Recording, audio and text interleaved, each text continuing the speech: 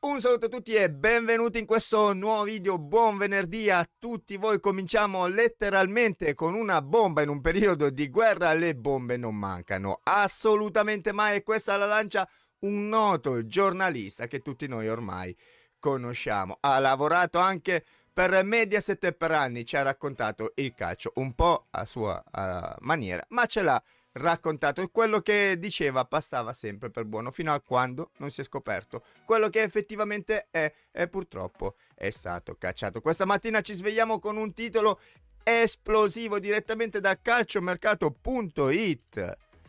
Bufera Juve, nuova inchiesta e scudetto revocato. Martin Sartorio, attenzione, che cosa sta succedendo? Tutti noi ormai sappiamo che il noto giornalista Ziliani, ormai innamorato di questa ossessione contro la Juventus, non vedeva l'ora di poter sputare un pochettino di veleno, e ha avuto l'occasione della sua vita dopo settimane e mesi che non si faceva sentire, perché effettivamente la questione Zang e i debiti dell'Inter, oltre 1.300 milioni complessivi tra società e il suo presidente proprietario, non faceva assolutamente notizia. La 'ndrangheta nella curva nord dell'Inter, chi se ne frega, quelle non sono cose che assolutamente interessano per niente al nostro giornalista, per eccezione che aspettava soltanto questa sentenza. La sentenza è arrivata qualche giorno fa e già ha fatto discutere, perché addirittura anche il campionato deve essere revocato, ma non quello dell'Inter. Attenzione che è dal 2006 che si scrive abusivamente, no, quello della Juventus. Iscriviti al canale e attiva la campanellina per rimanere sempre aggiornato, ma soprattutto condividi questo video, perché ormai siamo arrivati alla frutta. Ziliani racconta la sua verità e io ve la vado a leggere. Uno sfogo che tanti giornali giustamente hanno preso subito al volo per pubblicarlo su tutte le prime pagine, distogliendo così l'attenzione da quello che sta succedendo dentro e fuori dal campo. Notizie che Zang vivrà la sua seconda stella solo dai social, perché non si può presentare. Lo hanno scritto oggi a Internews, quindi non me la sto inventando io. Potete tranquillamente andare a cercare la notizia. Mi raccomando, aspetta la fine del video, ma commenta con il tuo pensiero, perché è molto importante. Fammi sapere la tua, anche se lo so, sei un po' stufo di commentare questo schifo, però fino a quando noi lo lasciamo passare non cambierà mai assolutamente niente. E andiamo a leggere che cosa è successo, perché sappiamo tutti che Cristiano Ronaldo ha vinto per metà contro la Juventus, perché dei 20 milioni, 19 e fischia milioni che chiedeva degli stipendi arretrati, il collegio arbitrale gliene ha riconosciuti 10. E adesso attenzione, perché è partita a razzo, come un missile si potrebbe dire in questo periodo, la sciabolata di Ziliani, che c'è l'illecito. Juventus condannata, c'è l'illecito. Attenzione, lo scudetto deve essere revocato, quello del 2020, e chi c'era secondo in classifica in quel campionato? Ve lo lascio soltanto immaginare. Le dichiarazioni del noto giornalista non lasciano molti dubbi in merito alla posizione della Juventus e sono destinate a far discutere tanto. Non lasciano dubbi, quindi già fanno capire tutto quello che è successo. Come vi ho spiegato, Cristiano Ronaldo ha ricevuto l'ok da parte dei giudici, almeno a questo, a quanto sostiene Paolo Giuliani, si tratta di una sentenza che va a condannare la Juventus oltre ai 10 milioni di euro, perché come leggiamo da qui, lo scudetto del 2020 dovrebbe essere tolto, ma la procura dell'FGC dorme ragazzi. La procura della FGC con chi ne dorme? Con la Juventus. Si fa chiaramente riferimento a quanto è successo nelle scorse ore con il caso Ronaldo. La sentenza del collegio arbitrale, che ha dato ragione proprio a Cristiano Ronaldo, ha fatto impazzire letteralmente il nostro Ziliani, che ce ne racconta un po' di tutti i tipi.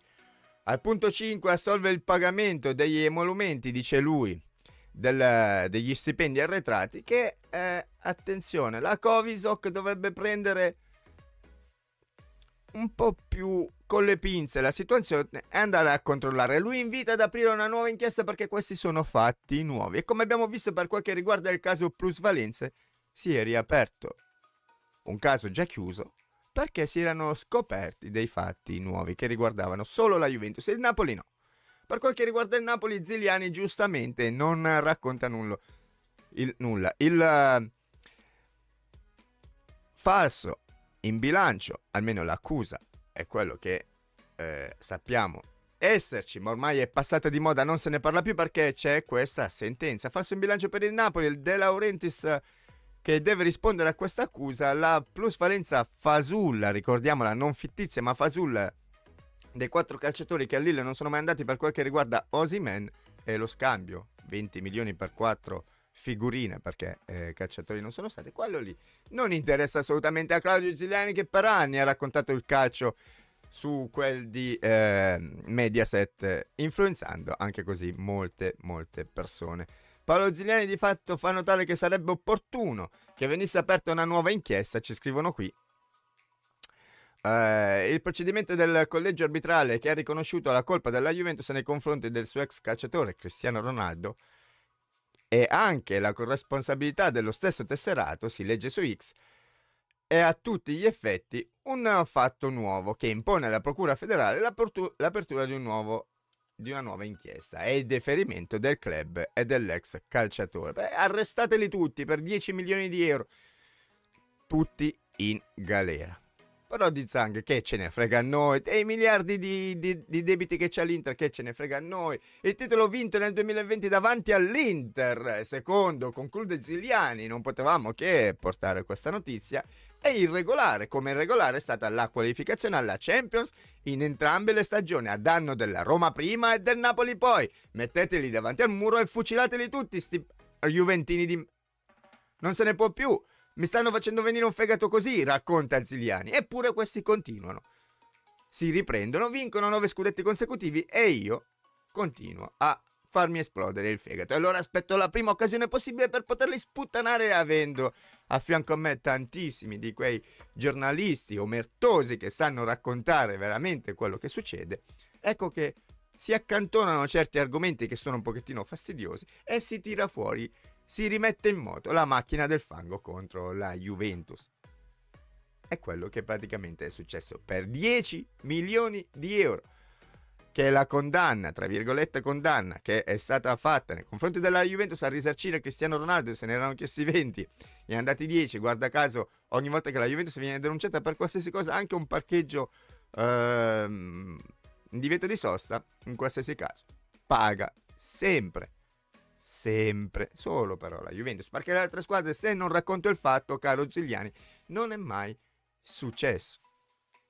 E allora ecco che per 10 milioni di euro dobbiamo restituire lo scudetto del 2020. Naturalmente lo scudetto va dato all'Inter, che passa da 19 scudetti direttamente a 21. Ma allora facciamo così, regaliamogliene 5, perché la differenza tra 38 e 19 è veramente il doppio, praticamente il doppio. La Juventus ha il doppio degli scudetti dell'Inter.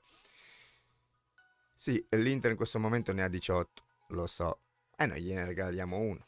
Ne abbiamo comunque sempre il doppio. Facciamo dei regali. Adesso il Milan regalerà 2-3 Champions League all'Inter, così almeno diventano le prime anche in Italia per quel che riguarda le Champions, perché giustamente i trofei contano e soprattutto vincerli sul tavolino, a tavolino, con i propri amichetti che decidono: togliamo uno scudetto alla Juventus e glielo diamo all'Inter. Peccato che quello che ha deciso di dare lo scudetto all'Inter, quello della Juve, prima era un addetto ai lavori proprio dell'Inter. Ma pensate voi, è il caso della vita, ma è solo un caso, però le cose possono succedere. Di tutto questo Ziliani assolutamente non si è accorto di niente, che si accorge però che per 10 milioni di euro dobbiamo restituire la qualificazione in Champions, tutto il denaro che abbiamo fatto, addirittura lo scudetto del 2020, però l'Inter vince con grande merito.